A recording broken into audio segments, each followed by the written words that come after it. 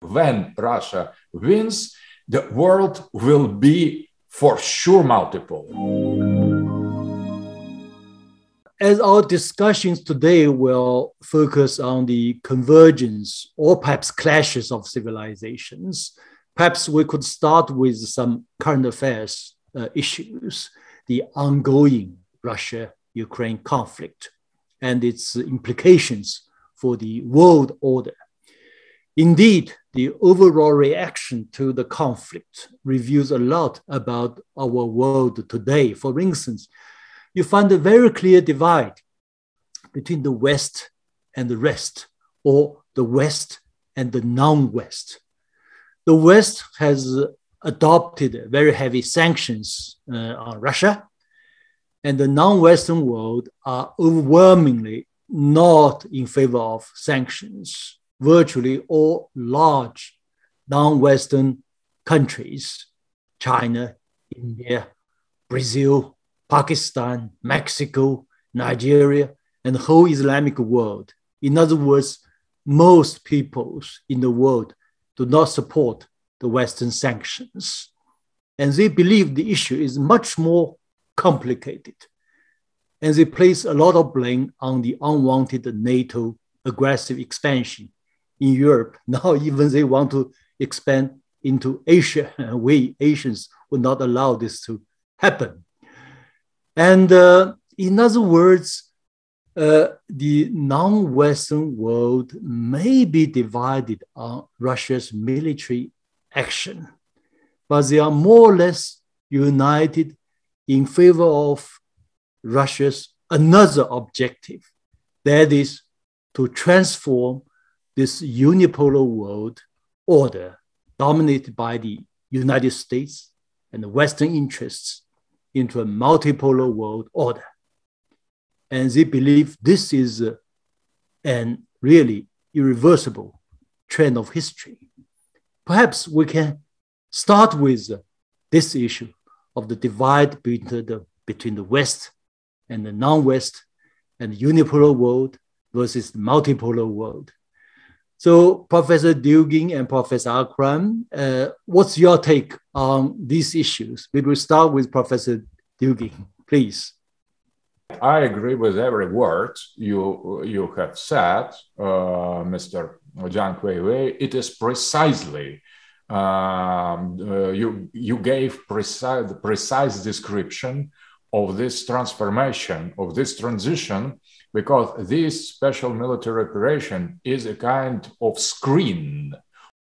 So before starting of this special military operation, we could freely guess either this multipolar world order is already established or not yet. So that was about guessing, about multi-factor balance of reality, because some elements were in favor of this transition as already accomplished, or some elements were against that, because the hegemony of the West is still very, very big and very, very, very critical. So the balance was unstable.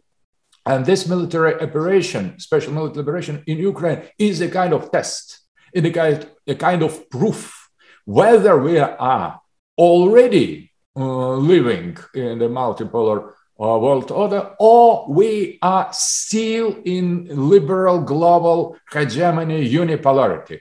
And Francis Fukuyama, you have mentioned already, has said recently in his article, very, very correct article, the name was very eloquent, the Putin's war on liberal world order. It is exactly what we have. That is Putin's war on liberal unipolar world order.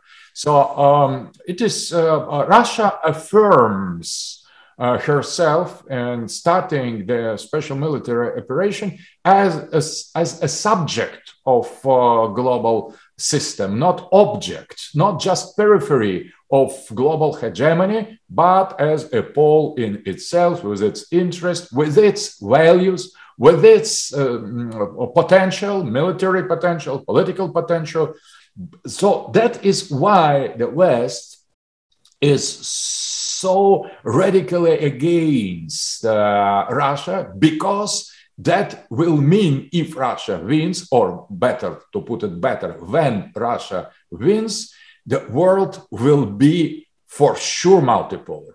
And that affects everybody, Europe, China in the first place, Islamic world, India, Africa, Latin America, everybody will receive a kind of legitimation to create and affirm their own pole, their own sovereignty, geopolitical sovereignty, and not just this limited and hypocritical national sovereignty, because only who can afford direct confrontation with the really existing sovereignty, full established sovereignty, and the liberal world order or hegemonic world order is precisely that.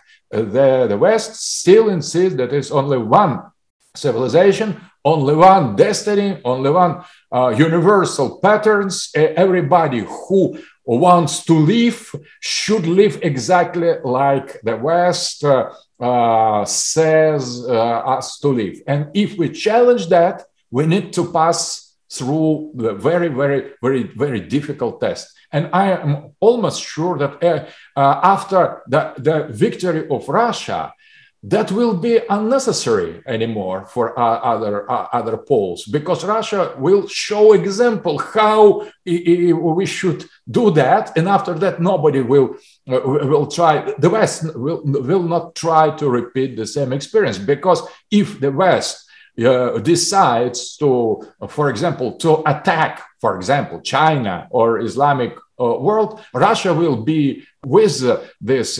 victim of this global order. And that will mean that the rest or non-Western country are forming the camp, the field, geopolitical field of non-subordination to this liberal global order. That is about geopolitical revolution in any senses. That is the deep meaning of this special military operation in Ukraine.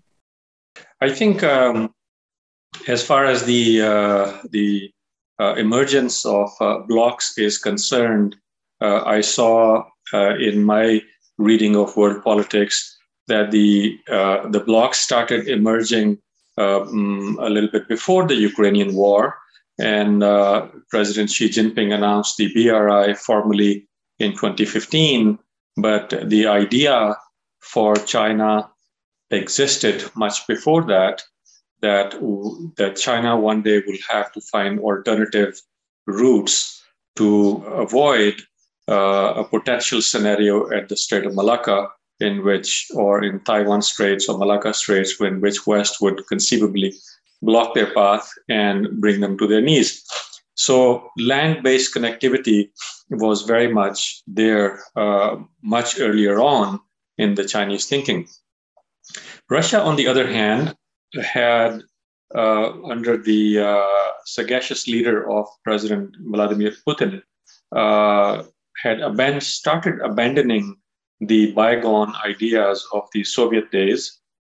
The geography of the Soviet Union, the social solidarity that it produced, the Russian nationalism that was there, which is it would be linked with the with its primordial identity of Eastern Orthodox Christianity, was relinked again, and so Russia resuscitated all of those things, except for a philosophy of the bygone days, which it no longer believed in. So if you go back into the history, then you realize that that necessary changes were being made in the two transcontinental giants of Eurasia, which is Russia and China. Then you have a large swaths of territory to the west of Asia, and these are countries of the Muslim world. But countries of the Muslim world, these countries, by and large, had were part of, within the Cold War politics, part of either the Soviet Union, Soviet sphere of politics, or they belong to the Western sphere of politics. And after the Soviet implosion, then these countries also had, up until 9/11, for about more than a decade, kind of realignments, which Professor Fukuyama talked about back then, that it's the triumph of liberal capitalism and democratic capitalism, and this is the fine moment in history. Today, of course, I think it's much better that he has revised your position under influence of thinkers like you. But now there is a moment of soul searching in these Muslim countries.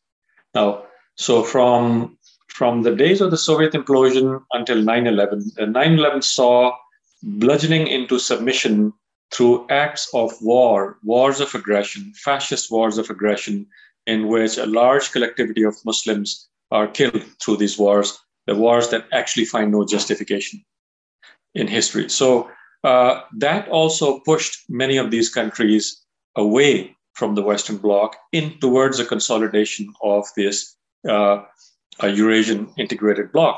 So there are two ways in which this integration is taking place. One is from inside these countries, which I just mentioned, China making its transition, Russia making its transition. Third, it's from outside, the atrocious Western policies of bludgeoning these little countries into submission, having an opposite impact, that these countries such as Pakistan, Afghanistan, Iran, even increasingly Turkey, and eventually at some point in history it will, I think, leave NATO, if not today, then tomorrow, that these countries, key countries of the Islamic world, which are strategically placed, are seeing themselves increasingly as a part of this bloc. The bloc is not only geographical, it is historical, it is geographical, but it is primarily ideological. By ideological, I mean philosophical also, because every people have identities. Everybody has an identity. And the type of threat to this identity comes from liberal ideas, in which you are supposed to shed your backward form of human consciousness as found in tradition and religion, and make a leap forward in a liberal domain in which there is no burden on you.